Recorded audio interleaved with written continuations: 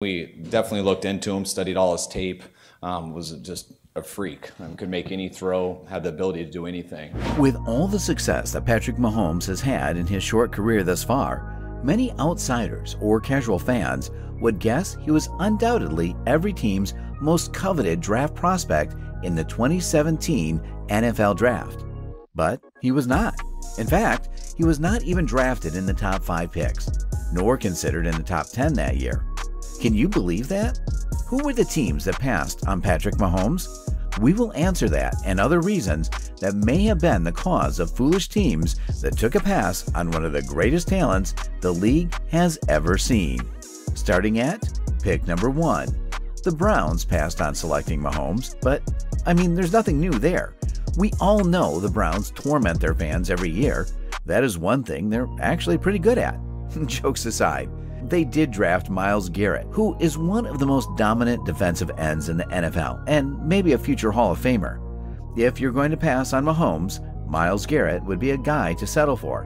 But looking at the Browns quarterbacks on the roster that year, Kevin Hogan, Cody Kessler, and Deshaun Kaiser, whom they drafted in the second round that year, head scratching. Moving on. Pick number 2. The Chicago Bears traded up in the draft from pick number 3, but not for the best quarterback in the draft. They selected Mitchell Trubisky. In college, Trubisky in his junior season had a solid 1 year of starts for North Carolina. He threw for 3,748 yards, 30 touchdowns against 6 interceptions, and completed 68% of his throws. He had one decent season as a starter in year 2, but was mostly a liability for Chicago, even though they built one of the scariest defenses in the NFL. Offensively, Chicago did not have much talent for Trubisky to work with. Ultimately, he did not live up to his draft selection and only lasted 4 seasons in the Windy City. I didn't look into him obviously as much as I should have. I thought it was a little bit different situation for us. We had the second pick in the draft. Did not feel like from all the intel you get and stuff that he was going to go that high. Pick number 3. Imagine the duo of Kyle Shanahan and Patrick Mahomes. What could be worse than the Oakland Raiders passing on Aaron Rodgers for Fabian Washington in the 2005 NFL Draft? The team who held the 3rd selection in the 2017 NFL Draft, the San Francisco 49ers, may be the most surprising of all the teams that passed on Mahomes. The 49ers, led by new general manager John Lynch and head coach Kyle Shanahan, chose defensive tackle Solomon Thomas out of Stanford. Ouch may be an understatement. We can see hindsight that San Fran aimed to build a strong defensive unit under their new regime, and they succeeded by devoting many of their first-round picks to that side of the ball since then. But passing on Mahomes stinks worse than many things. They would be reminded of that when they lost Super Bowl 54 to guess who? Patrick Mahomes and the Chiefs. Back to the 2017 season. They went on to start the season 0-8. They traded for Jimmy Garoppolo before the trade deadline that season and turned their season around, finishing 6-10. So yeah, imagine that fantasy duo of Shanahan and Mahomes. What could have been for the 49ers? One can only dream. Pick number 4. Running back Leonard Fournette from LSU was chosen by the Jacksonville Jaguars, a sort of respectable pick. Jacksonville at the time had Blake Bortles playing quarterback, who was showing strong potential at the start of his career, but then faded out after 4 promising seasons. Fournette rushed for 2,631 yards and earned 17 touchdowns, but spread out over 3 seasons with Jacksonville. He did win a Super Bowl, but for the Tampa Bay Buccaneers. Running backs are typically impactful and instant contributors to most teams when drafted, but there is a plethora of options available every year that taking them in the first round has not worked out for teams as of late, which worsens the Jags' pass on Mahomes. Pick number 5. The Tennessee Titans selected Corey Davis out of Western Michigan, a wide receiver that never really developed, though he racked up 985 yards in his final season in Tennessee before his departure.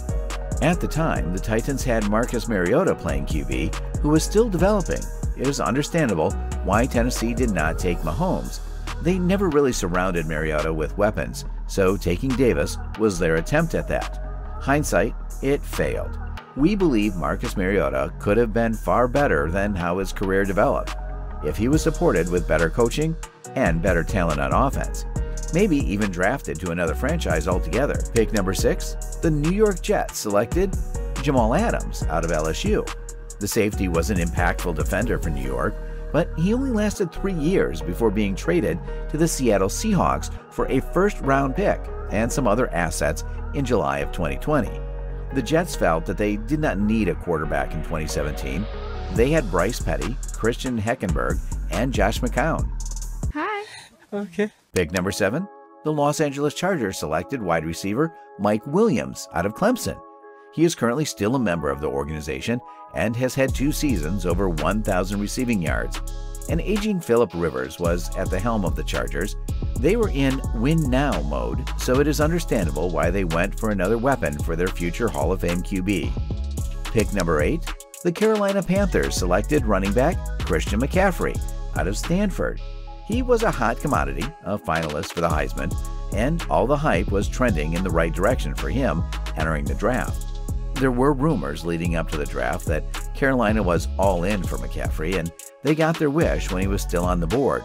Carolina had a prime Cam Newton at quarterback. The selection of McCaffrey was the hope of a high-powered offense and easing the workload off of Cam. Cam played the next 2 seasons before getting hurt in 2019 and being released in 2020. Pick number 9, the Cincinnati Bengals selected speedy wide receiver John Ross out of Washington. Ross broke the 40-yard dash record at the Combine, clocking a 4.22 time, the fastest in NFL history. Ross's game film in his senior year in college was full of explosive highlights. At the time, it seemed that Cincinnati was getting a game-changing weapon. But as it turned out, Ross had a tough time with the injuries and staying on the field. Andy Dalton was the starting quarterback for Cincinnati at the time. He wasn't bad, but also was never great. Pick number 10. Originally, the Buffalo Bills owned the pick, but the Kansas City Chiefs traded up, trading their first-round selection, the 27th overall, their third-round selection, 91st overall, and their 2018 first-round selection for the Buffalo Bills' first-round selection, the 10th overall. Chiefs general manager Brett Veach, then second in command in the front office, was set on taking Mahomes in order to launch them from playoff participants to Super Bowl contenders. In the trade, Buffalo moved back and got their draft capital. They took cornerback Tre'Davious White out of LSU with pick number 27. But the quarterbacks on the roster that year were Nathan Peterman, Joe Webb, and Tyrod Taylor. Self-inflicting, they missed out on Mahomes, but the following year, they got Josh Allen. But the Kansas City Chiefs and Andy Reid got their man. They did what was needed to move up and were rewarded greatly. They ended up with a generational talent, but they did not rush Patrick into the starting role. They wisely gave him a year to sit and learn behind quarterback Alex Smith. Mahomes spent his rookie year running the scout team and not worrying about throwing interceptions during practice, per Reid's instructions. By allowing Mahomes to remain loose and use his natural, aggressive style, Reid observed what needed to be emphasized when the playbook changed hands after Alex Smith was traded. Patrick could not have landed in a better situation, maybe other than San Francisco, but the Chiefs were already a playoff team. They had Tyreek Hill and Travis Kelce, one of the best offensive minds, let's say it, the best in the league, in Andy Reid, calling and designing plays. Their defense was strong, and the entire organization was stable and heading in the right direction to become the next dynasty in football. Mahomes was a pure gunslinger during his time in college. He played ball at Texas Tech and lit up many teams on their schedule. He put up video game numbers during his senior year in the air raid offense under head coach Cliff Kingsbury. Patrick deserves credit for what the Chiefs have been able to accomplish, but to say he is the only reason they have dominated is not fair to Andy Reid and the entire Chiefs organization. Environment matters when it comes to the QB development. He was the missing piece of the puzzle, but the puzzle was already set up for his success.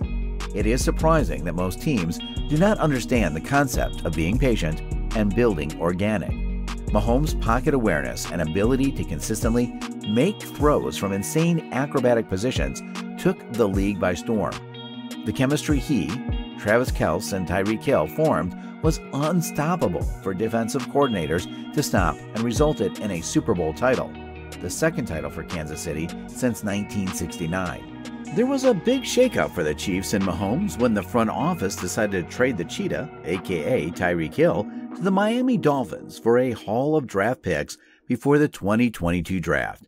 Most fans and media networks believed that this was going to expose Patrick and bring him down to earth, but he proved everyone wrong and led his team to a second Super Bowl victory, establishing himself as one of the greats. The crazy thing is, Patrick is still under the age of 30. Most quarterbacks are lucky to win one championship in their career. He is following in the footsteps of the GOAT who announced his retirement. Can Patrick Mahomes surpass Tom Brady? Thank you so much for watching The Halftime Show.